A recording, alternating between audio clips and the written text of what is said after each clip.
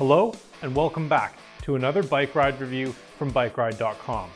I'm your host Scott, and today we're looking at a bike that has some serious attitude. Cyrusher has a unique look to its e-bikes, with a variety of frame styles and bright colors.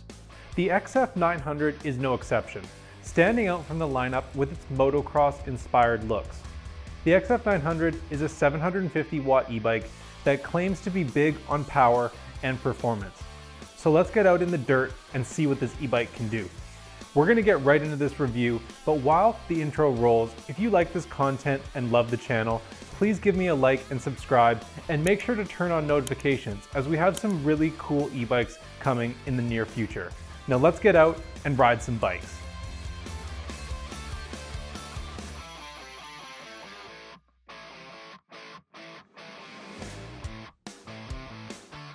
So what is the Cyrusher XF900? Well, it's a large e-bike inspired by motocross bikes, and it features a dual crown suspension fork and rear suspension, which, when combined with the large tires, give it that moto-inspired style.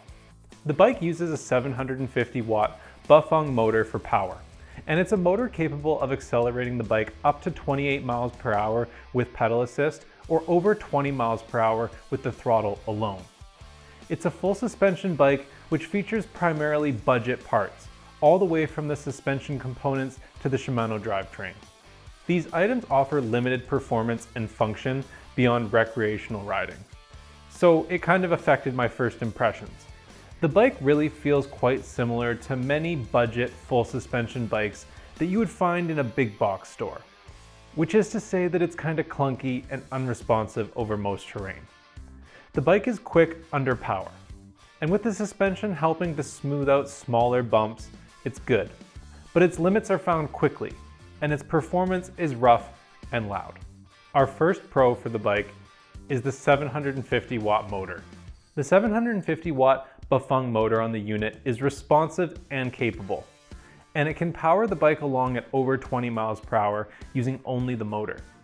It puts out 1,000 watts and 80 Newton meters at peak output, which is more than enough for climbing hills and saving your legs the effort. The large bike benefits from the powerful motor when it comes to performance, but it can be power hungry on the battery when you're using high assist levels. The battery meter on the unit responds to the use of the motor almost immediately, dropping battery bars under any strain. This was an interesting feature on the bike, and it caused some range anxiety right off the bat for our range test. Our second pro for the bike is the fact that this is a full suspension bike. The XF900 really benefits from that large dual crown suspension fork and rear suspension, despite the fact that these are both budget items, which don't really offer much adjustability or extreme performance. The suspension is sufficient, however, for smoothing out bumps in forest service roads or access roads, as well as small curbs and bumps when you're out riding in urban environments. When you start pushing the limits, the suspension feels clunky and unresponsive. As I rode over rocks and roots, the suspension clunked and rebounded harshly, causing a lot of noise and discomfort. So it's not really meant for much past recreational riding, it would seem, but it is definitely better than having no suspension in most recreational riding situations. And now taking a look at the cons. Our first con for the XF900 is the fact that this is a pretty clunky bike. The bike's style inspires it to be ridden off-road, but as soon as you start to venture away from smooth terrain, you're gonna notice some uncomfortable noises.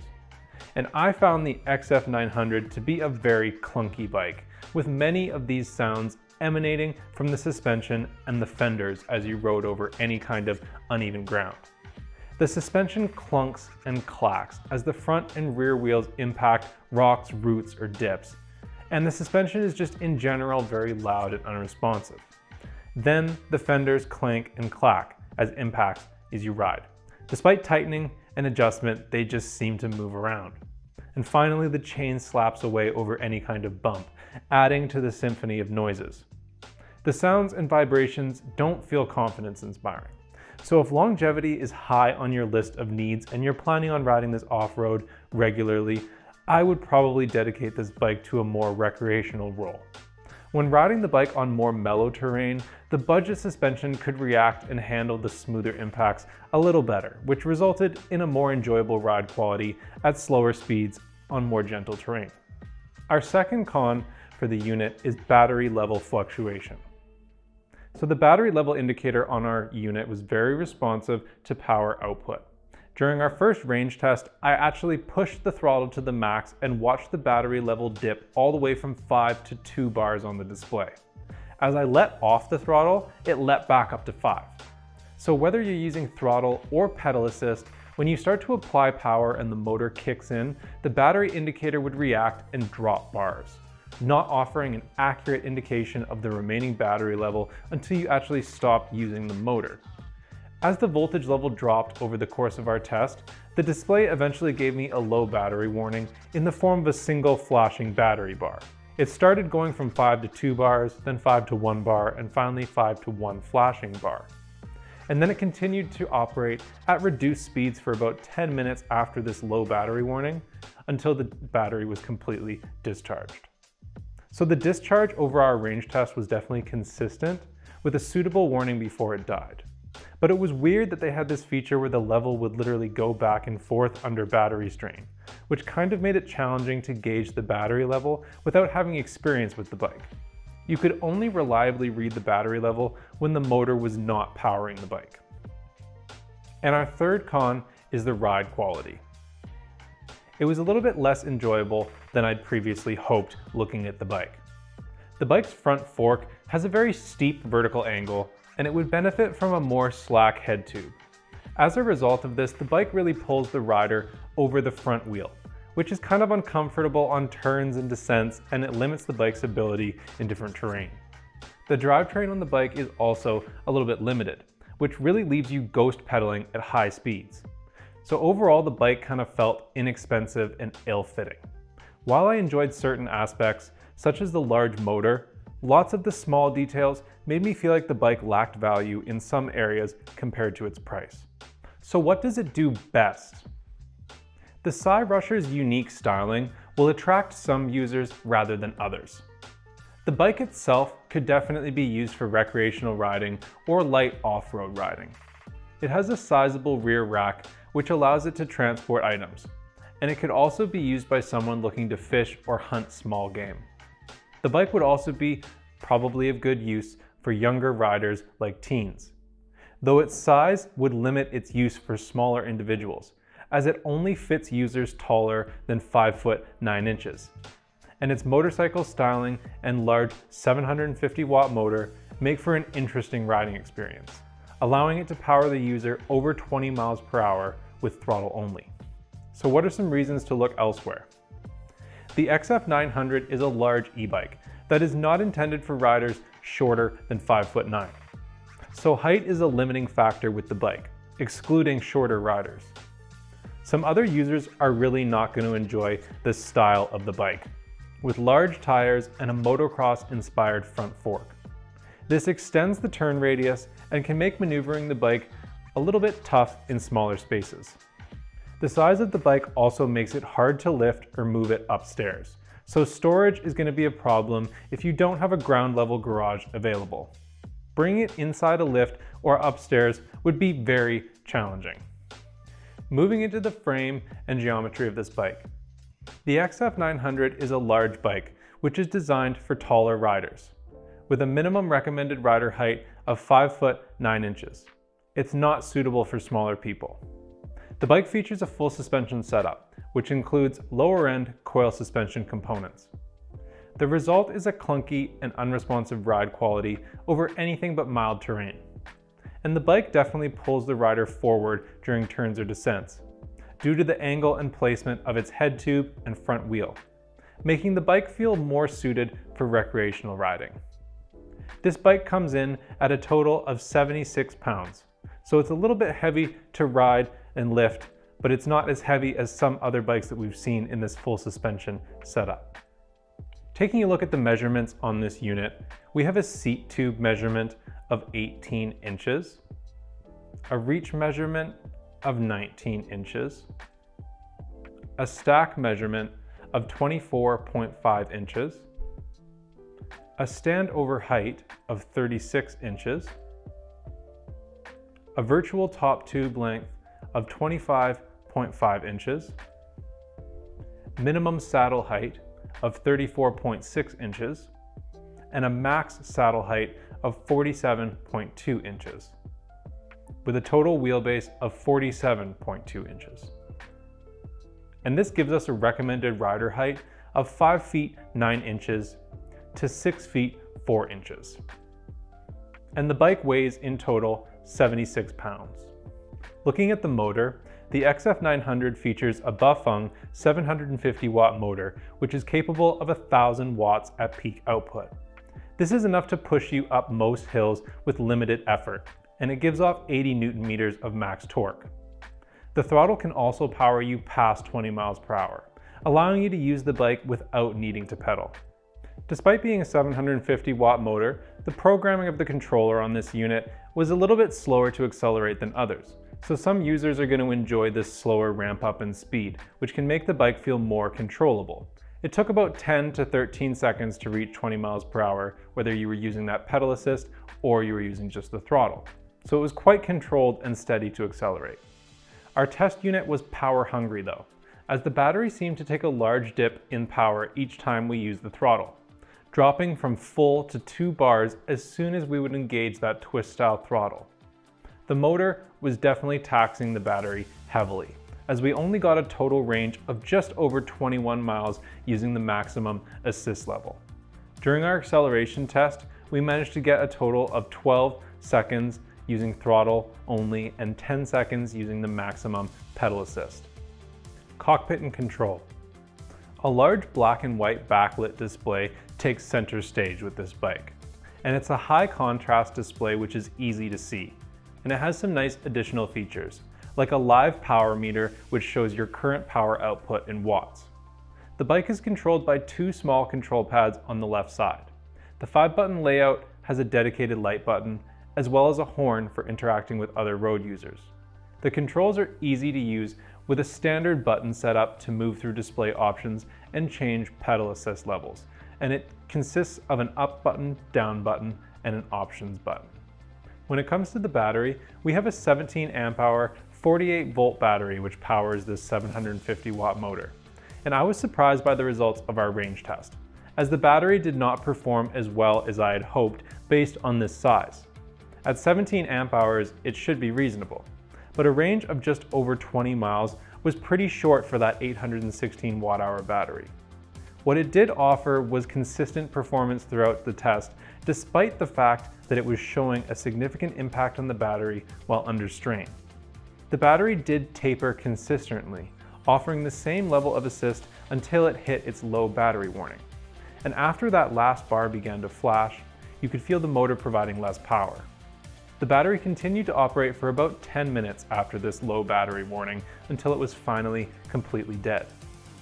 So the total distance in our range test was 21.5 miles, with 922 feet of elevation gain over 1 hour and 28 minutes, with an average speed of 14.5 miles per hour, which as you can see is a little bit shorter than the typical average that we would expect for batteries in the 17 amp hour range, with most of our results going over 25 miles. Charger, battery removal, and keys. The battery for this bike is externally mounted, and it recharges using a 54.6 volt 2 amp output charger.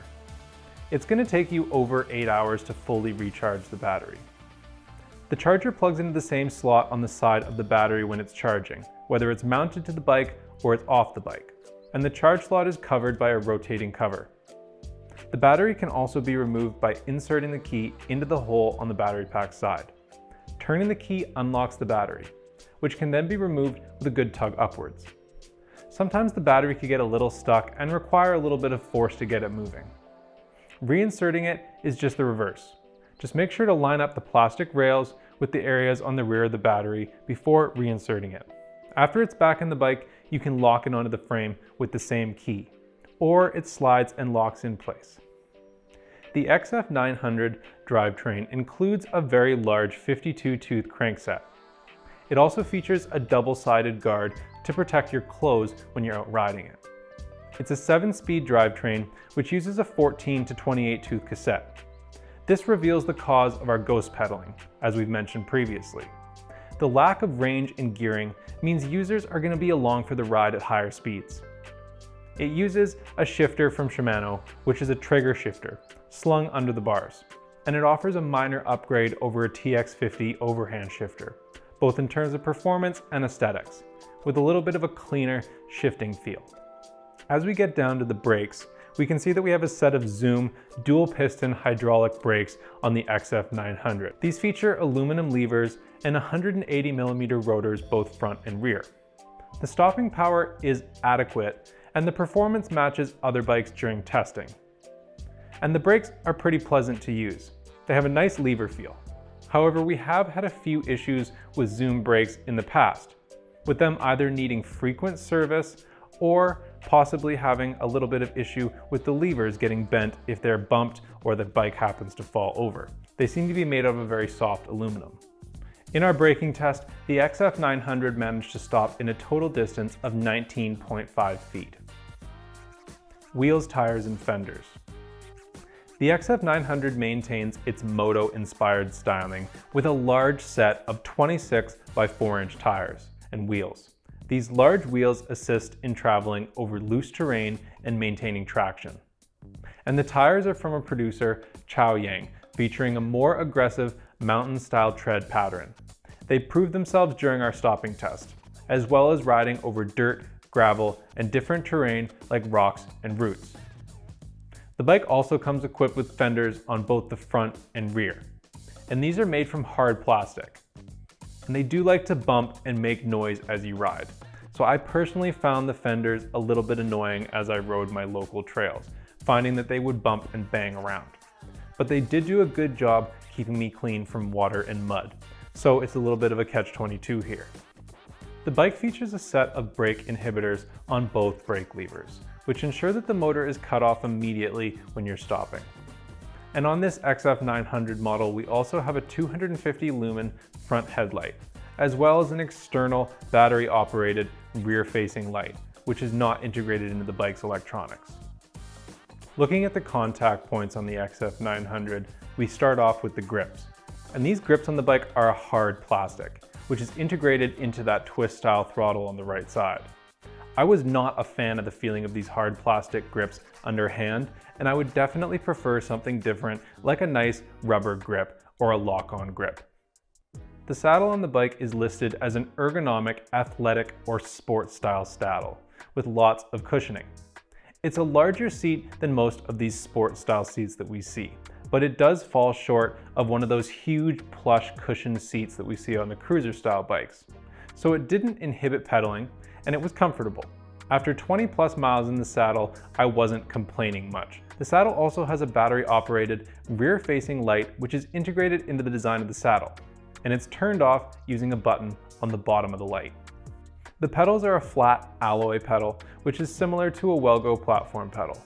They have similar small alloy studs and provide reasonable traction. As a standard item, it's pretty typical of all e-bikes, and it's going to get you out and biking. The XF900 from Cyrusher is a full suspension bike with a very unique style, and it's sure to turn some heads when you're out on the road. The bike's performance was a little disappointing though, with some clunky budget components, such as that front fork, rear shock, and a budget drivetrain that really left the user along for the ride at high speeds. The XF900 seems like a good fit for those searching for a budget full suspension bike, capable of traveling away from the pavement for some recreational riding and light off-road fun. Is this bike for you? Check out the detailed specs at bikeride.com and see user and expert reviews. You can also check out other great e-bikes and see them rated to find your perfect match. Do you have a question or something you want to say? Let me know in the comments, and we'll start getting you some answers. If you like this video, give us a like and subscribe so we can keep on bringing you the latest e-bike reviews and news. I'm Scott with bikeride.com. Thanks for watching, and I hope that you enjoy the ride.